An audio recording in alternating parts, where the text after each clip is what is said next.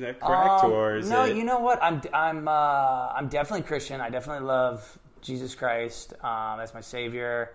I've always. I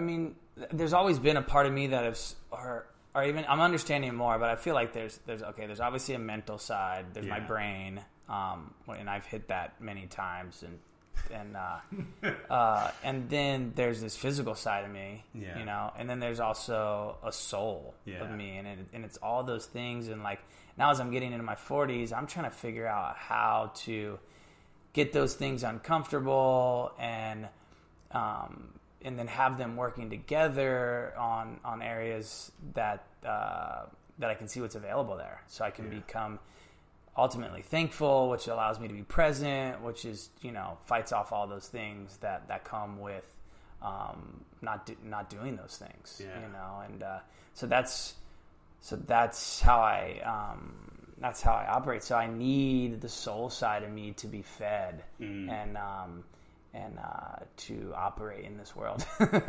Do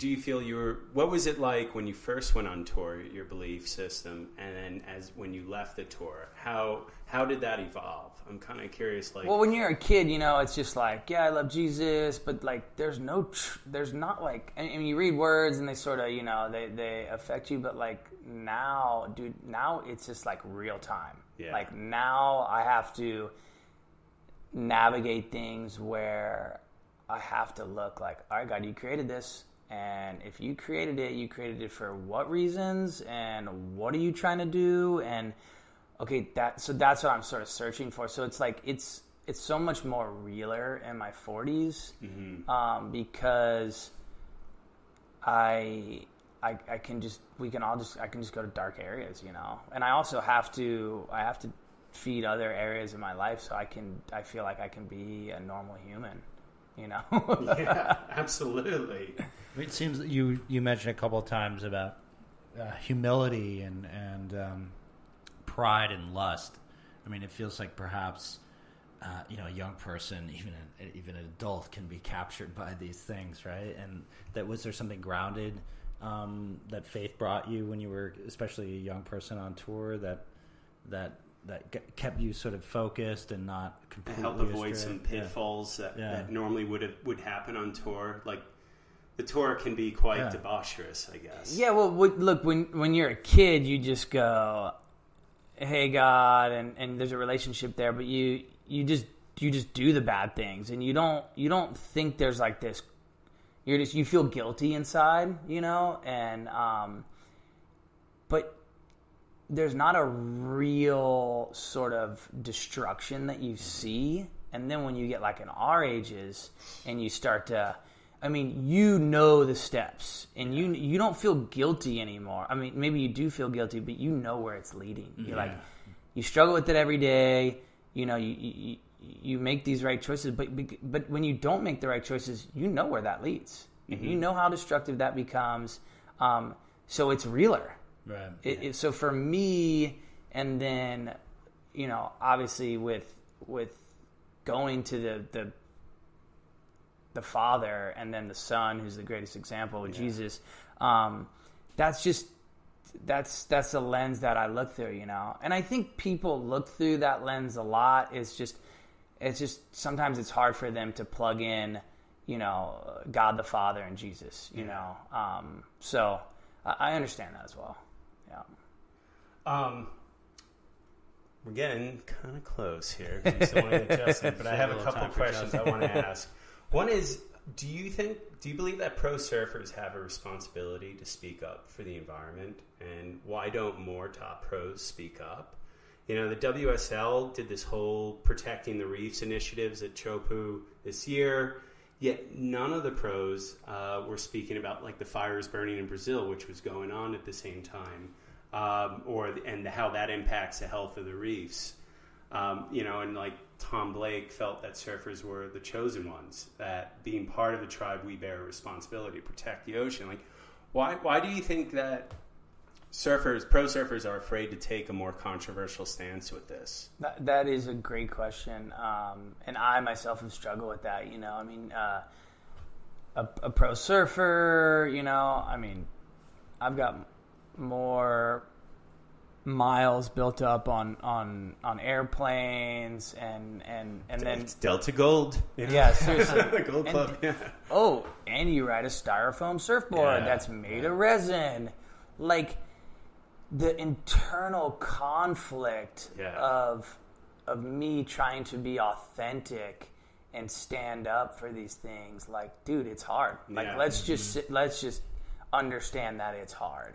Yeah. For the people and the tribe that should have the greatest responsibility, we just do things that people call bullshit. Yeah. Like right away. So I struggle with that. We all can't be Dave Rostovich. Yeah, and then you sort of go, okay, yeah, we know it's there, and then you sort of wait for the lifestyle and the rest of the. I mean, I was talking about this with this lady on the plane actually up here, and it was just like, okay, we know that in our lives things have gotten really, really bad. Like things within the environment, or things that just like, oh my gosh, we just wiped out a whole species of fish, or we just did. So that's happened, right? Animals that have been here, we wiped them out. In our lifetime, we've seen but we've also seen things come back that like, oh my gosh, I thought that was deader than dead, and I don't know I don't know how things came back. I don't know how things grow. So there's also this other side of things will come back, right? And then we sort of fit in with we're going to do damage, but how much damage in that sort of area, and how can we lessen that? We'll do the damage over here, and then how does it become a lifestyle where the whole world is sort of like on that. Or on that sort of feel good, right? Because it's got to be an experience, and it's got to feel, and all these things. And dude, we're all navigating it. What I do think the raddest thing is the generation below us gets it. Yeah, they get it, and they have skin in the game. Yeah, so. And they do have more skin in the game, and it is. There's a lot of other factors and that play into that. And I'm not passing the buck. No, I'm just simply saying I'm blowing it.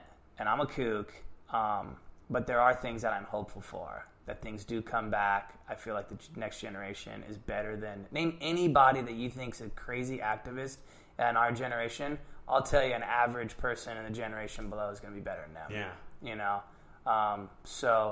But that doesn't exclude us doing the things that we need to do. Yeah. I mean, It's just like, I guess, I sometimes wish some of the pros would take more of a stance. Or, I mean, I think Slater has done a really good job of that. I think some have spoken out. I guess there have been opportunities or platforms that I wish... But, I will say, taking a stance, but I also will say it's the responsibility now. Like, we have to do things in Salty Crew now that's not part of our story. Yeah. But we just have to do it, or it's not going to be sustainable for our business to even get to, we just can't do things. Yeah, there has to be pressure points. Yeah, so everyone has to act this way, whether it's part of their DNA, right? Like, everybody has to do things that, Patagonia and Slater's company and all these companies do and talk about. Like, that's part of, like, not only do we have to do it, but at some point it's going to be mandated anyways. So it's just what's happening, And there's such a greater authority over, sometimes when you say like a responsibility and these things, it's just like, okay, what is the authority that I'm under, and what is the authority that I have over? Because I could sit there and scream about something, but it's just kind of like, just a lot of noise. Like, hey, why don't you go home and take care of family? Hey, why don't you go home maybe to back off the meat, or use when you go out to don't you styrofoam this, and it's just, it's all those things that sort of just get literally ingrained, and then that sort of noise sort of finds its place and sort of dies down, and we just start living a lifestyle. CJ Hobgood, thank you for coming on Swell Season. Oh yeah. Where can all our listeners find you? Where is CJ? Yeah, that's these always days? Always like. Where's the throw? Do you want to throw it out? You don't have to throw it out. Oh yeah, dude. Look, if Instagram is always and we plugged in Teahupoo by Sea. Yes. So you can go to intohupbyc.com. Hopefully, if you don't, there's not a film festival or a theater showing near you. Hopefully, by the end of the year, we'll be on streaming or video on demand, and so that would help most. Obviously, you can search my name on Instagram. Hopefully, I find sanctity from that. I was telling Justin on the way here, I'm like, dude, after this dang movie, I'm freaking taking a hiatus. Dude. You should. It is soul sucking, isn't it? Man. Yeah, it is. You have to constantly be on and promoting. Ben, I do enjoy podcasts a lot. Yeah. There's a part of me where I get more than I feel like it's taken. So I do enjoy listening to podcasts. So when's the CJ podcast coming then? See, now that would take a lot, right? So then that would just nullify everything I said. I'm finding